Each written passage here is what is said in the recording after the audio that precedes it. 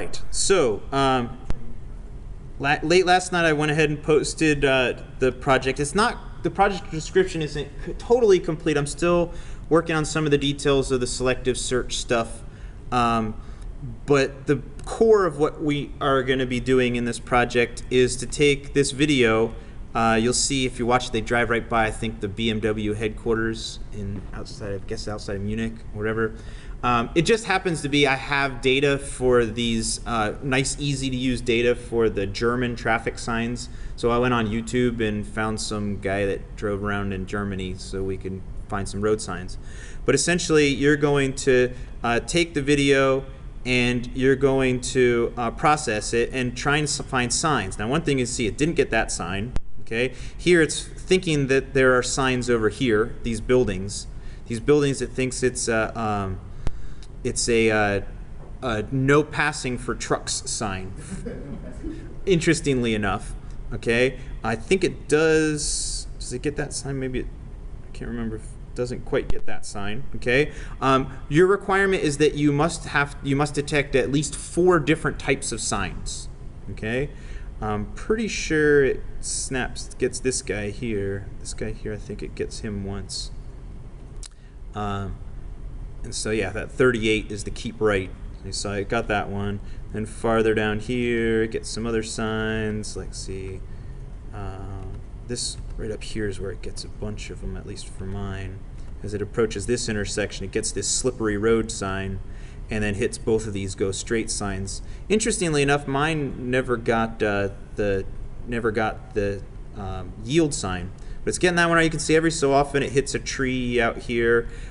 See that one right there? I thought that was a yield sign. So instead of seeing the yield sign there, it saw it up here in the trees.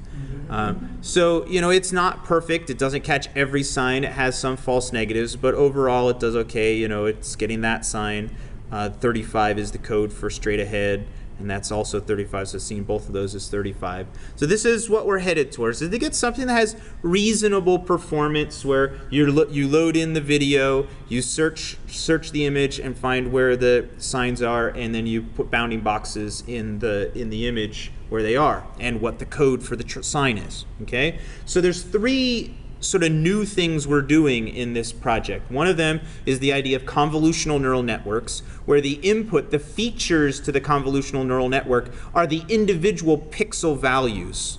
Now, you could do that with a regular multi-layer perceptron and just have tens of thousands of, you know, or, well, in this case we have a 32 by 32, so whatever 32 by 32 times 3, because there's RGB, you could feed all of those couple thousand or hundreds, maybe 1,000 or so inputs to the problem. Okay, I mean, you trained with 20,000 features, so it's not unreasonable. Okay, you could feed them into a multi-layer perceptron and you might get decent results. Okay, so just simply feeding the pixel values in isn't all that novel, but you don't get great results generally doing that with a multi-layer perceptron. This convolutional neural network takes actually inspiration from how the visual cortex actually works, and the architecture of the neural network preserves some of this thing about what's going on in images. Okay, so that convolutional neural network is a new idea that we haven't done before. The other one of having a multi-class classification problem is something we haven't done before. We did, is it a cone or is it not a cone? Is it a face or is it not a face? Here you have 43 different traffic signs, and you're going to make a classifier to discriminate 43 different traffic signs. Okay? Then the third interesting thing is that I have not done a sliding window search to produce this. It would be way too slow. Okay? As you already know, it was pretty slow even for the cone detection. So when I was running this, it would run, you know, maybe 3 or 4 frames a second on my wussy laptop here, okay, which is not bad, okay. It could be sped up with you know, some sort of parallelization or a more or a better CPU, okay. And the way that it was that fast is by using this idea of region proposal, where the sliding window search is essentially an exhaustive search. I'm searching every possible bounding box at every possible scale in the image. And that's what takes so long. It's, like I say, an exhaustive search. We're exhausting all of the possible bounding boxes. And what region proposal does is use some image processing techniques to identify where there might be something of interest in the image. So for example, it's not too hard to see that there's a difference between the sky and the tree. Okay? There's not that much, it's pretty easy to tell there's a difference between the pole and the sky, or this stripe and the road. Okay? And so these, what are called segmentation algorithms, where they will take the image and relatively quickly can give you a proposal for where there might be a region of interest. And if those regions pop up as the actual signs, then you can detect them. Okay? And so this idea of region proposal will be able to speed things up a lot, where we're not exhaustively searching every possible bounding box, but looking at where there are likely to be something of interest. So those are the three things that we're going to be exploring in this project. And actually doing the convolutional neural networks is really very easy. In the end, it's very simple to produce them. You don't have to create any features. You just feed the images straight in. So that part of it actually is not very hard and doesn't take that much time once you understand what's going on with them. Okay? Now, today, of the three things that I described there, what we're going to talk about is the multi-class classification. Okay? And to start off, we're going to cover some things that are sort of a review, sort of preparing us for some of the more complicated things having to do with this multi-class classification, and then moving on to the convolutional neural networks as well. Okay, so if we look at a single class classification problem where we have a certain number of hidden nodes and a single output node with there's a single label, and you'll notice I sort of abstracted away what comes before these hidden nodes. For what we're used to, there's just simply the inputs are here. Okay? But as we're going to see, the convolutional neural networks will be much bigger and more complicated, and there'll be more stuff there. But basically, I'm interested in looking at what's happening at the very end of the neural network. Where is this last layer of hidden nodes is going into our outputs? So these hidden nodes are going to have their values go through some activation function. So the A here is summing all of the weights times the inputs coming into each node. So the A is the sum of all the things coming into the node, and then that value A is then taken, the activation function of it is what leaves out of that node and goes to the next one. Okay, so A is written as a vector because there are, there's every one of these nodes has its own output. Okay, and so I'm having the output of this node, it's the activation function F, and then it's multiplied by its weight. Okay, each one of these links has a weight, and we call the input weights W and the output weights U, so I'm trying to stay with the same notation we had before.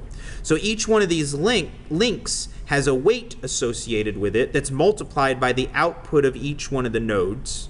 And then of course there's a bias. And you'll notice here I went ahead and and that actually should be a scalar. There should be just when there's a single output, there should be a single U0. I need to fix that. It's a little bit of a mistake in the notation. And I separated the bias not inside. Before when we looked at the weight matrix, I put the bias inside and we had a bunch of ones with the inputs. I'm just pulling it out just to identify it in a little bit simpler way. Now in this case, I've got each one of the outputs multiplied by each one of its weights. I'm adding in the bias, and then I'm getting this value of B, which is what's going into this node. Okay? Then that B goes through the output activation function, and that's the activation, or sometimes they call them transfer functions. Those are synonyms. Transfer function is an activation functions are synonyms. Okay, and so this activation function for the hidden nodes could be different from the transfer function or activation function for the output node. Okay?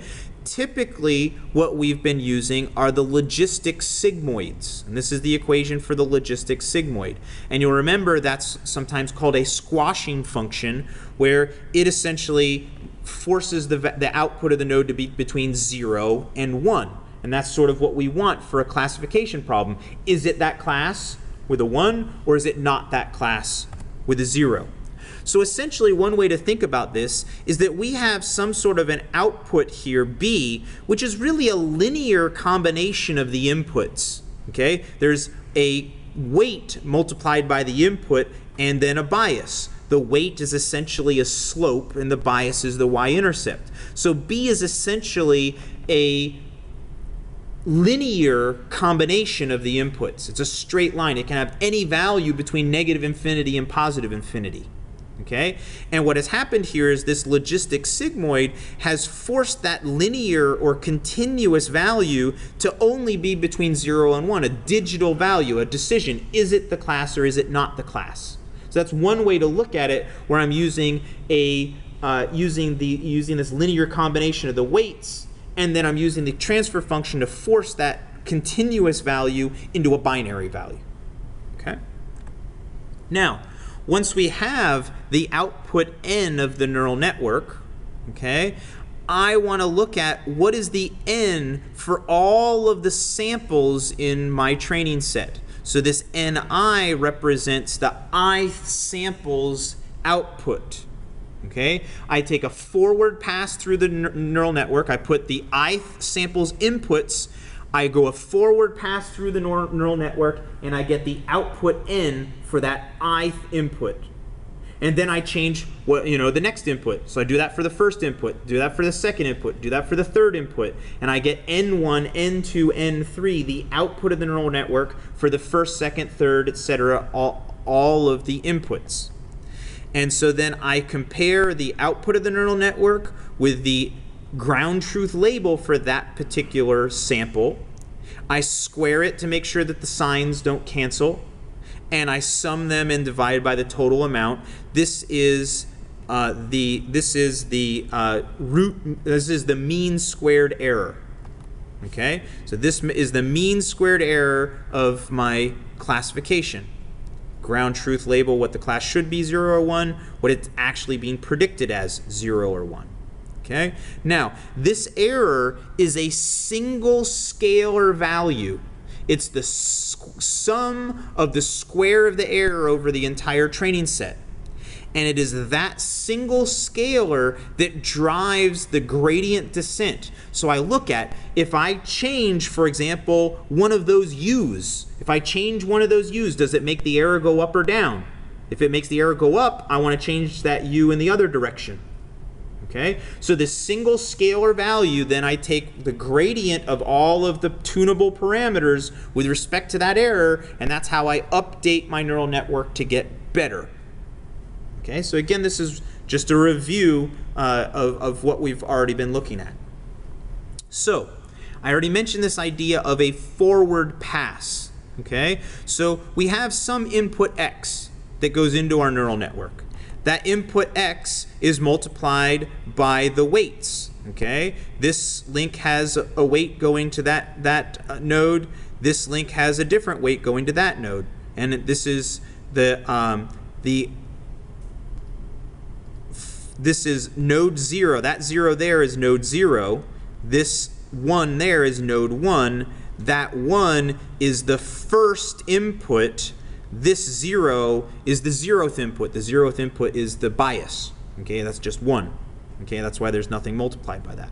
So we take our input x, we multiply it by its weights, we sum together all of them, and that gives us our input, the A that is going into this hidden node. Then that A has the transfer function applied to it, and that's the output that comes out of the hidden node. Then there are the U weights that are multiplied by each one of those values, and then I have my bias that I add. That gives me my B, which is the value of this node, and then And that's the sum of these two pieces. The sum of that plus that gives me b. Okay? Then I take the transfer function of that, my output transfer function, and that gives my neural network's output. Okay? This is the forward pass. I put in an input, I go forward through the neural network and get what the output is. Then I do that many times for all my different training samples and get my error.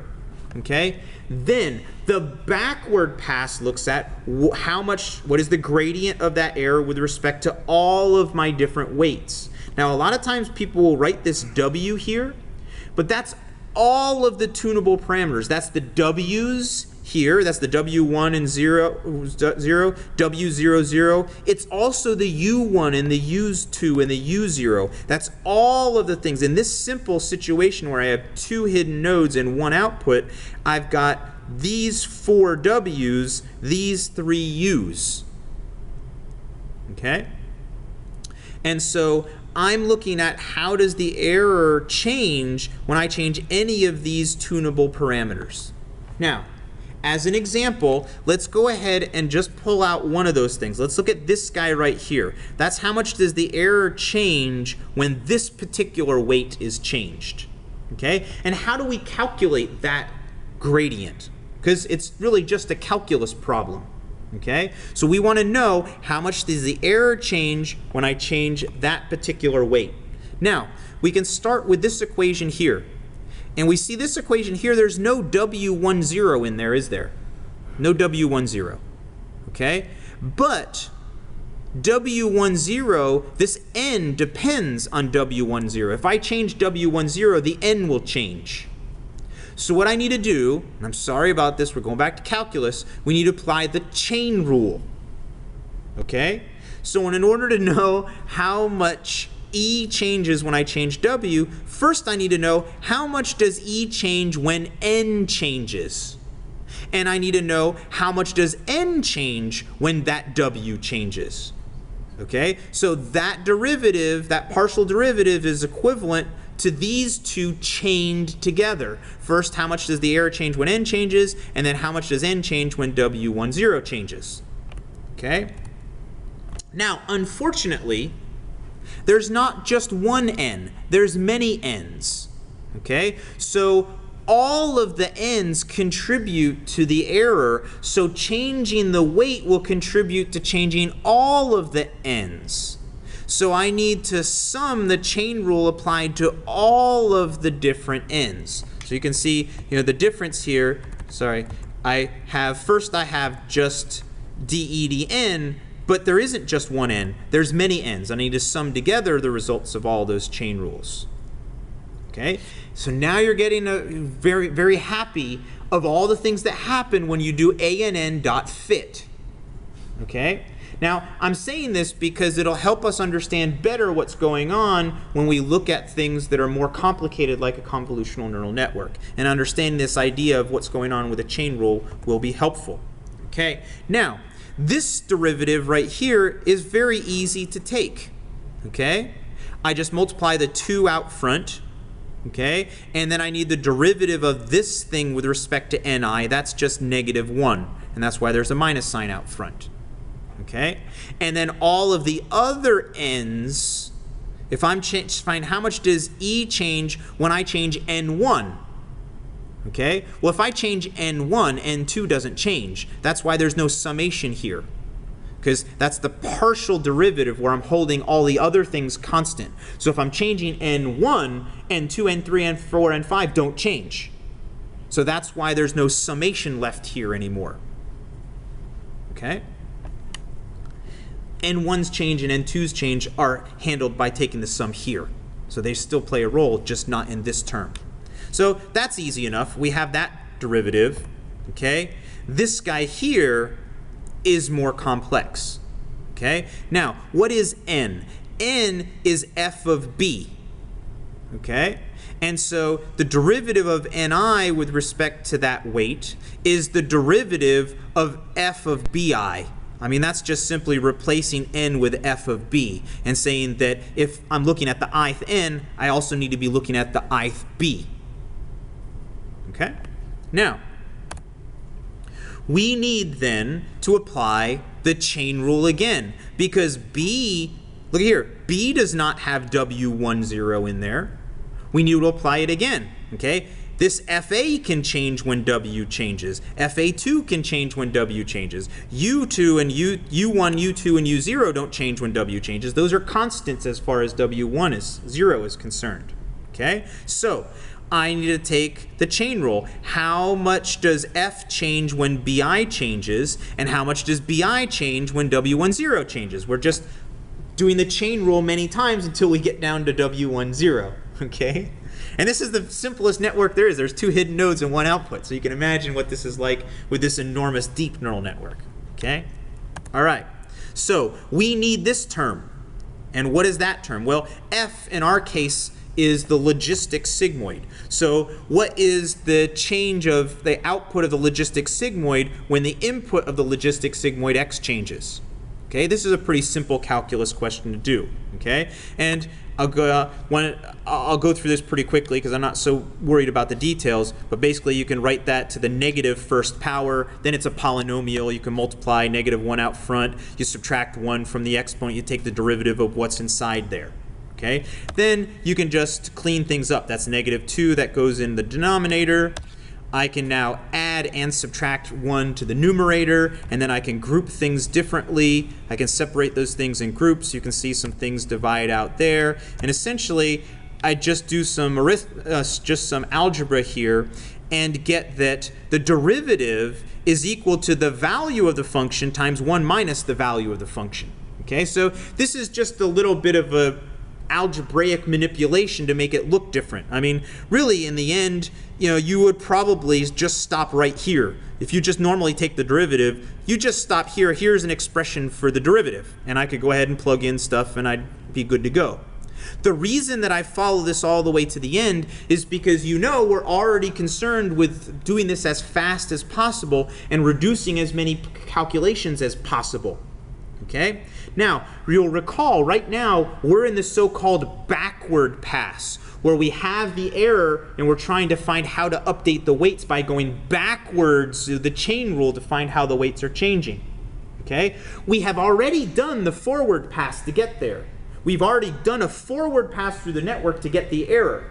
And the forward pass, I've already calculated the f of the x. I've already calculated what is the output of the node. I already have that value. So I've already calculated f of x.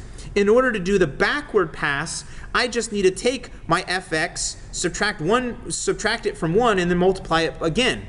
So rather than doing all of these calculations, I just do some simpler, faster calculations because I already know fx.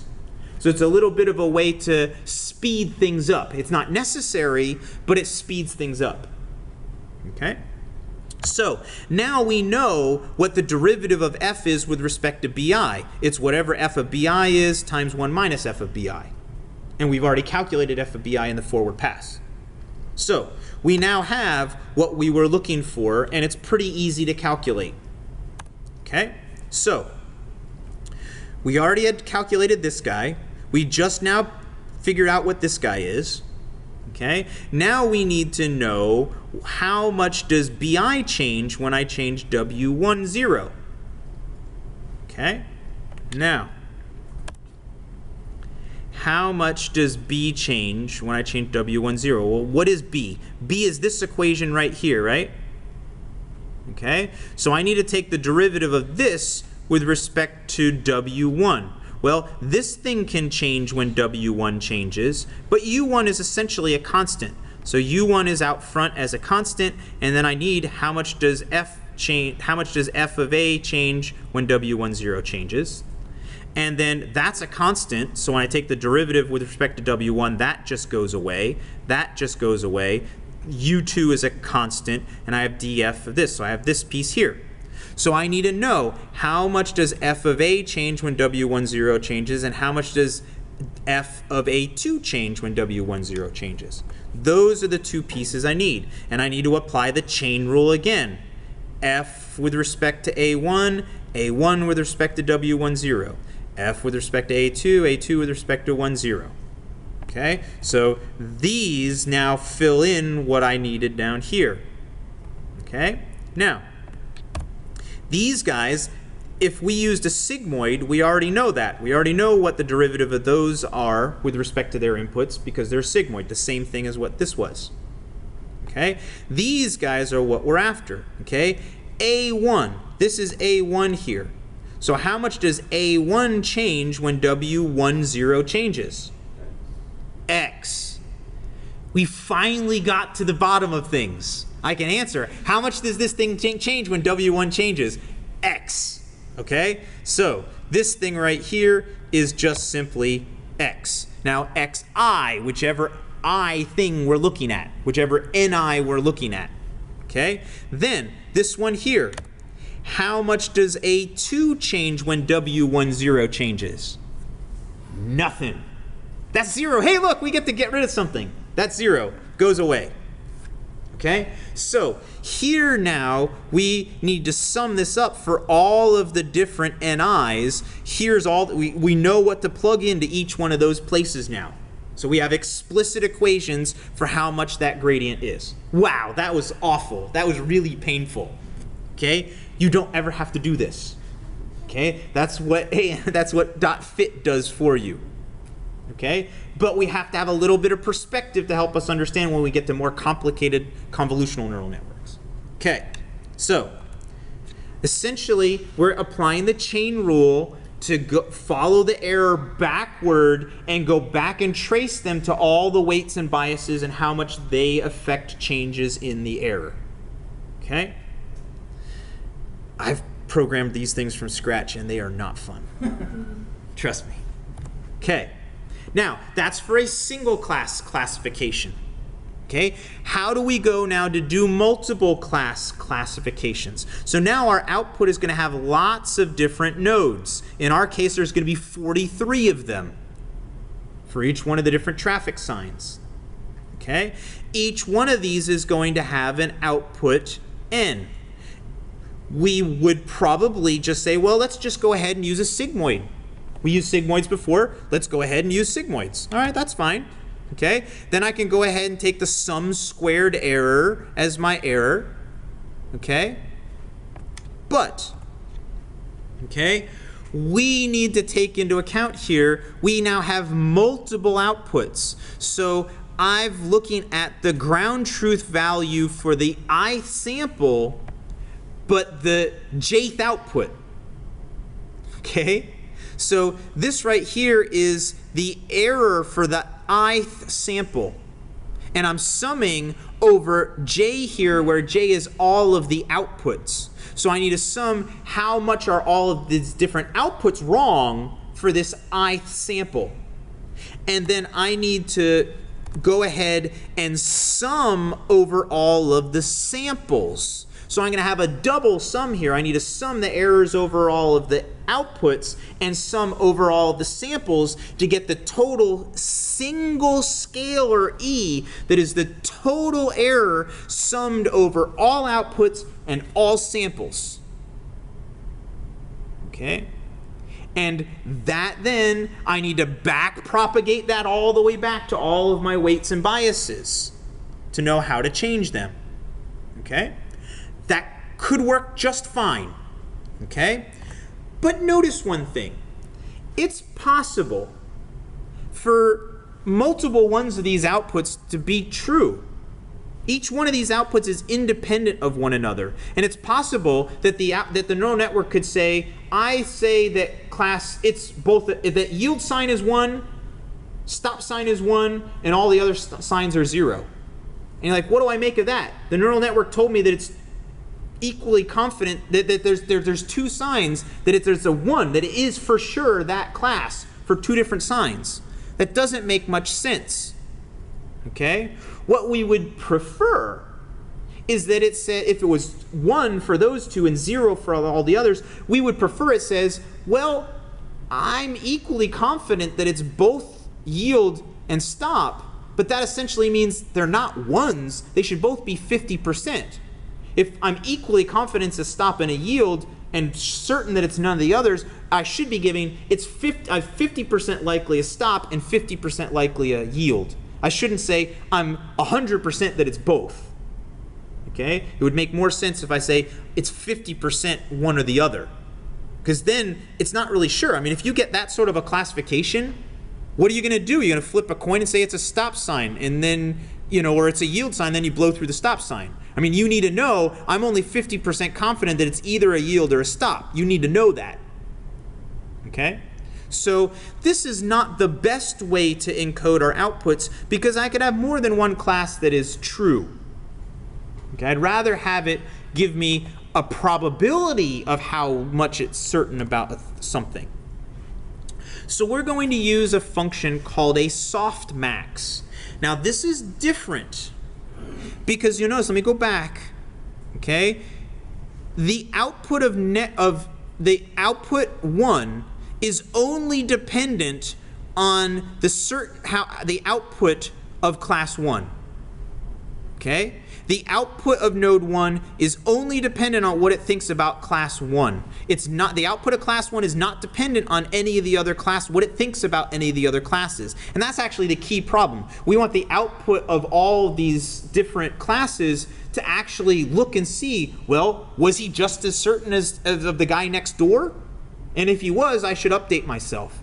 And that's the idea here, where you'll see that the outputs B1, B2, B all the way up to BM, they're involved in each one of them. And essentially what we have here is something in the numerator that normalizes the output. Essentially, I'm summing over all of the outputs so that the outputs will all sum to 1. I mean, we've done normalization there. I mean, there's two things that are going on here. First, I've got exponentials of the outputs, and then I'm normalizing so that it sums to 1. Okay? And so that denominator there will make it sum to 1, and that basically gives a probability. So that situation where I had 1 for stop, 1 for yield, and all the others, this thing will give me 0.5, 0.5, 0, 0, 0, 0, 0, 0. Okay, I'm 50% certain that it's either a stop or a yield. Okay, so that's a little bit different. That this output actually depends on the values of the other output nodes, which is different than what we've seen before, but gives us an effect that we like. Now, what happens when I'm looking at the exponential? Why is this idea of the exponential going on here? Now you'll recall before that we were looking at this thing being a linear or continuous value that could have a value from anywhere from negative infinity to positive infinity. And what happens when I take the exponential of that range of negative infinity to positive infinity? What's the exponential of negative infinity? 0. Thank you, Jeremy, the human calculator. Okay. What is the exponential of infinity? Infinity. Okay? So before we used the sigmoid to take this continuous thing and squash it between 0 and 1. Now we're using the exponential and we're squashing it to be between 0 and infinity. So we sort of did a half squash. Okay? And that's what this figure is here. So for any input n, if I have a very small negative, don't have to actually be that small, just negative 3 gives me basically already 0, and positive 3 already gives me 20, and it even goes up farther from there. Okay? So this exponential is making sure that things that are very, very small or very low values are set to 0. And that's sort of what we're after. We're trying to get things to go from 0 to 1. So at least we've taken care of the bottom half of things here. Okay? So small activations give near 0 probability, and large activations are clearly dominant. Okay? So if I get something that's relatively large compared to the others, it's going to for sure dominate, because taking the exponential of a number greater than 1 makes the number bigger. Okay. Now, instead of using the sum squared error, we usually, in this type of classification problem, use a thing called cross entropy, just because we want to be complicated. Okay. Now, the idea of entropy, I was first introduced to entropy because I'm a mechanical engineer and I took thermodynamics. We talk about the second law of thermodynamics and entropy and increasing entropy principle and all this cool stuff and black holes and all this theory of entropy and all that sort of stuff. Okay. That's one way to think about entropy. Okay? There's another way to think about entropy from an information science perspective. And this idea of entropy is actually the core idea of what goes on into cryptography and encryption. This idea of entropy and how much information is stored in certain number of bits. There's some really good theoretical reasons why this idea of entropy is interesting. Okay? Even within computer science. Completely separate from mechanical engineering. Okay? Now, the equation for this cross entropy is this weird thing here. Okay? And like I said, there's all sorts of wonderful theoretical background for why this might be interesting, but we're get-or-done engineers. We want to see what's actually happening with this equation. Why is this equation useful for us? Okay? So, what we've got here, this is the ground truth value for the ith sample and the jth output. And this is the prediction for the ith sample and the jth output. So for whatever reason, I'm taking the log of the prediction and multiplying it by the ground truth value, and I'm going to sum them together, and I got a minus sign out here. Okay? Well, we'll get into the details of what's going on there. Okay? But essentially, just like we had before, this is the error in the ith sample. I need to go ahead and sum over all of the samples to get the total sum for the error. Again, this is a scalar value. I'm going to take the derivatives of that with respect to the output, with respect to all the weights to get how much they should change. Now, I just have different chain rules to do. Now I need to do the chain rule on this with derivatives of logs. I need to do the chain rule on this, which is much more complicated because every one of the outputs is inside of every one of the outputs. So the chain rule gets more complicated even though the core idea is the same. I just apply the chain rule until I get back to the original thing. It's just more complicated in the math. But you don't have to do it. Okay. Now, let's look a little more closely here. The ground truth values are actually simpler than what you might think. They're either 0 or 1. It is this class or it is not this class. So the y can only be a binary choice. Okay? The classification, the prediction here, can vary between 0 and 1. Okay?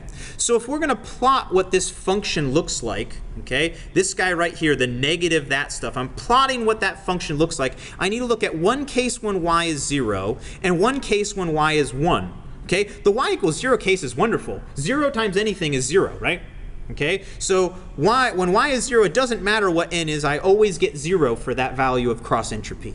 Okay? And then I have negative log of something. Okay? Now, a log of a value between 0 and 1 is a negative number. Jeremy probably remembers that because he's the human calculator. Okay? So if I take the log of something between 0 and 1, it's going to be negative. That's why there's a minus sign out front of here to make sure these are positive numbers. So that's where that mysterious minus sign, what it's for. Okay? So what does this mean? What does that graph mean? Okay? Now when y is equal to 1, that means it is that class for sure. That's the ground truth value. So it is for sure that class when y is equal to 1. Now, if the n is high over here, okay, that means I get it correct. If n is 1 and y is supposed to be 1, that means I got it right. If n is 0 and y is supposed to be 1, that means I missed a detection. That's a missed positive. Okay? So when I have a missed positive, I add to the error. When I have a correct detection, I don't add anything to the error. Okay, see that? And when I have a missed detection, the closer and closer that output is to 0, I actually go off to infinity. So if my prediction is 0, I add an infinite amount to my error. You're like, holy crap, that's really bad. I shouldn't ever be adding infinity. It's like they're going to get a divide by 0 or something. Okay? You actually won't get a divide by 0 because of the softmax. The softmax saves you. Okay? Look at what's going on here in the softmax. Okay? those b's, they can't all be 0. Okay? If they were all 0, then I have 0 over 0 and I have an infinite output. But they're never going to be all exactly 0. There's going to be something that's not exactly 0. So even if one of them was exactly 0, one of the others is not going to be exactly 0. And so something in the denominator is going to be non-zero even if the numerator is 0. Okay? And so essentially something is always going to have some small value. Nothing's ever going to be exactly 0 because there's going to be something there. Because the only way e to something can be 0 is if it's negative infinity. So the only way I can get exactly 0 is if the output of that node was negative infinity. Because if I have negative infinity, e to the negative infinity is 0. So even e to the negative 100 million is not quite 0. So could it be possible to have more than negative infinity? No, because remember these things are linear combinations. There's no way you can take a linear combination of finite inputs and get a negative infinity value. So it's not possible to have negative infinity for that and take e to negative infinity and get 0. So the way the softmax is with its exponential prevents the cross entropy from ever blowing up. So the combination of softmax and cross entropy are really good. They're symbiotic. Okay? So if I have something that's close to 0, it adds a lot to the error. That's really bad. So really I'm punishing. If I'm missing detections, I punish the error severely. How about a false positive? Good question. Because what happens with a false positive? Okay? A false positive is when you say it is the class, but the ground truth is actually 0. Okay? So a false positive is the orange line, but with n being close to 1. And look at that, Jeremy. If n is close to 1 and y is 0, I add nothing to the error. I get a get out of jail free card. If I have a false positive, it doesn't add anything to the error. Whoa, that seems weird. So it's not punished for false positives. Very strange. Okay, so that's actually, you first look at that and you're like, whoa, how can this is what everybody uses. How can they use this? Because it doesn't punish false positives. Now, the trick is in the back propagation step. Okay, because what's going to happen is that if it's a false positive, then the correct class has something there. There's some small amount in the correct class. Okay? And that correct class was a missed detection. So the error, the back propagation is going to go back and try to increase the value for the missed detection. It's not going to go back and try to decrease the value of the false positive. It's going to go back and try to increase the missed positive. And when I go back and increase the missed positive, because there's all of this cross linkage in the softmax, if I increase the missed detection, that forces the false positive down indirectly. So even though the error doesn't explicitly penalize for false positives, it will decrease the false positive by increasing the missed detection, because the things have to sum to 1. By using the softmax and making them sum to 1, increasing the missed detection automatically decreases the false negative. False positive, I mean. Okay? So again, the interaction between the softmax and the cross entropy work well together, so I concentrate on getting the detections better rather than trying to avoid false positives. And in the end, I make the false positives better. Restlessness means that I've run out of time. So that's where we'll stop for today. This idea, you'll see the name of this slide is called a multinomial logistic classification. Okay, the multinomial, that's many classes. The logistic means I'm using exponentials or logarithms. You can see that in the cross entropy. And classification obviously means classification. So that's the standard way, using the softmax, and cross entropy is the standard way of doing multi-class classification, and it even has a fancy name, multinomial logistic classification.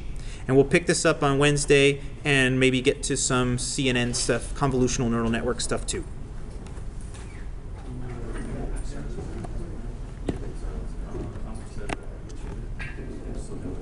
Okay. Well, I'm trying to make this stop.